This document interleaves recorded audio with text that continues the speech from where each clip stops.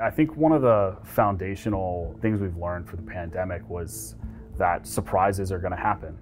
One of the problems that we had is simply not enough capacity to be able to manufacture these mRNA vaccines.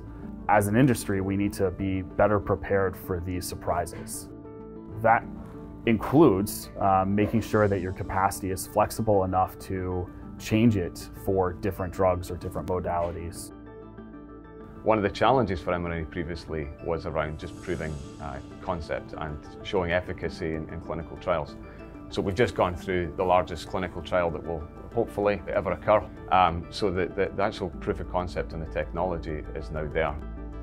That really allows most companies and most investors to say, okay, now's the time to build capacity. Part of the problem is that there's not one aligned process for production of these. At a high level, you've got a production step, a formulation step, and a fill step, but there's so much subtext and nuances to each one of those that it's really hard for a company to hone in on exactly what they're going to build.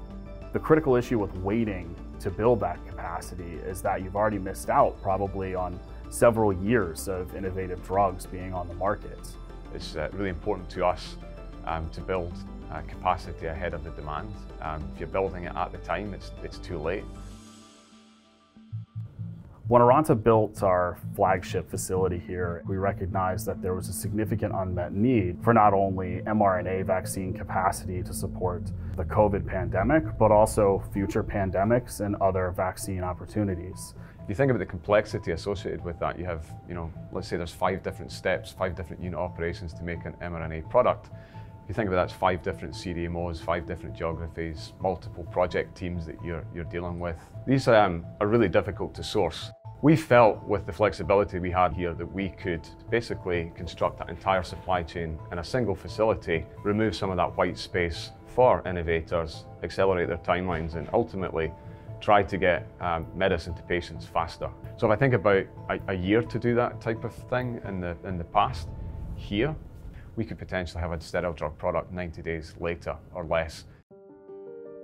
In our partnership with Cytiva, what was critically important was the alignment of our core mission. It's clear they're looking to support today's mRNA technology, tomorrow's mRNA technology.